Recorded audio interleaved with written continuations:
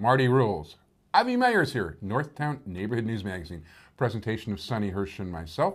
Dial us up on the web, www.ntnm.org. YouTube, you can get all the links from our website. Over 95,000 shows watched and counting. Thank you so much. Caps24.org is the website that Sonny Hirsch, my entire technical crew, has. He's chairman of the District Advisory Committee of the 24th District, and go to your community policing meetings, get all your information on where the meetings are from the site, message boards. Good way to gossip with neighbors. Not a good way to, police don't read them. People involved with the police don't read them. You know what? Go to the community policing meetings. It's the best thing. I also want to remind you that Jewish Chicago's election issue will be available free throughout the Chicagoland area starting on January 7th.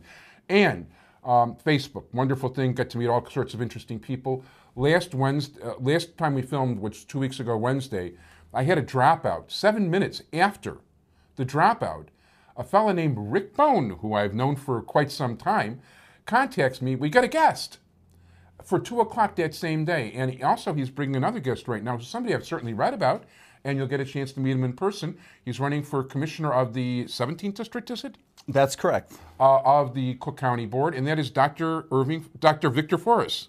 How are you? How are you? How are you, Avi? Nice to meet you. First of all, my pleasure, and it's Avi soft day. Avi. So it's Forys. Forys, okay. That's fine. Listen, we've had an interesting conversation so far. You definitely have a lot to contribute. Tell us why you're running for Cook County Board. Well, I'm running for Cook County Board because we need to restore honesty, integrity, and competence to the Cook County Board.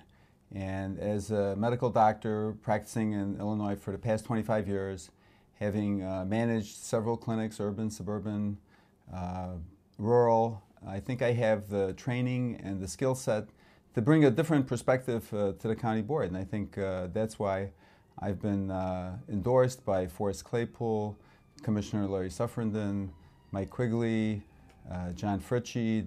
I think that's why the governor has appointed me to the Illinois State Health Commission, and I feel that it's time for me to give back. I've lived the American dream. I came here from Poland when I was 4 years old, and I was lucky to go to good schools, and with the support of my parents, I finished medical school, and where I met my wife, who was also a physician, and I want to give back. And politics shouldn't be a career. It shouldn't be a job. It should be public service. The only thing, first of all, you've got a very impressive list of people backing you, and Larry Suffrenden in particular is somebody I think the world of. I will say, when you talk about restoring integrity of the Cook County Board, I'm not sure there ever wasn't any integrity there. It'd be nice to get. I mean, Larry's a good guy. There's some integrity there, but they could use a big dose of it. Well, I think that the people there is a core group of reformers. Obviously, Forrest Claypool is someone who is synonymous with reform. Unfortunately, he's leaving, and Mike Quigley got a promotion. He's a great guy, and I think he had his sights on the right target when he was there, and I hope to continue in that tradition. Yeah, it sounds good. So, okay, you've got one of the most unusual shaped districts I've ever seen. I mean, the word gerrymander, I think, was it's unbelievable. I mean, give us the district boundary so people watching will know, where you are. Well, I actually looked up the word gerrymander on Wikipedia after I saw this district's outlines. But it starts up in Wheeling, Prospect Heights, Mount Prospect, and it goes all the way down to Tinley Park. And it's 54 miles long. Wow. And in some areas, it's as narrow as just a few blocks, and it's much thicker on the bottom and on the top. So some people call it a barbell district. Some people call it a bowling alley district. I like bowling alley. It's kind of long and kind of reminds me of a bowling alley. Yeah, it's definitely, there's one congressional district where they just zag around every other neighborhood. It's the only thing I've ever seen that even comes close to the way this thing is carved out. So you're putting a lot of miles on, I imagine. We're putting a few miles on, but the reality of politics today is it's going to be air war, as they say. Mail and not so much air mail, but definitely mail. And it's hard to reach all those constituents. There's we think there's going to be about 22,000 households that are strong Democratic voters. And we're certainly going to be trying to send all those people mail to learn about me and to hear what qualifications I have and what I can bring to the county board. Yeah, I know that some of the candidates, like for instance, Terry O'Brien was talking about the amount of things that just aren't even billed.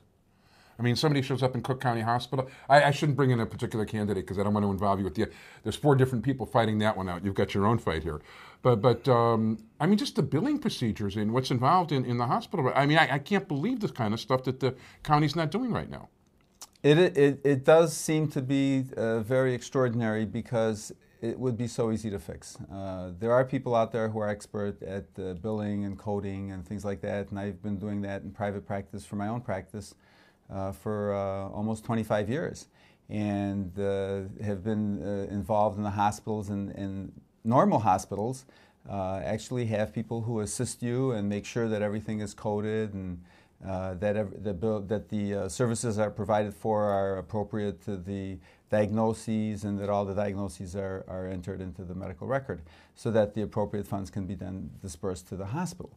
And if this isn't going on at County Hospital, it's just, I can't imagine why. It's a mystery.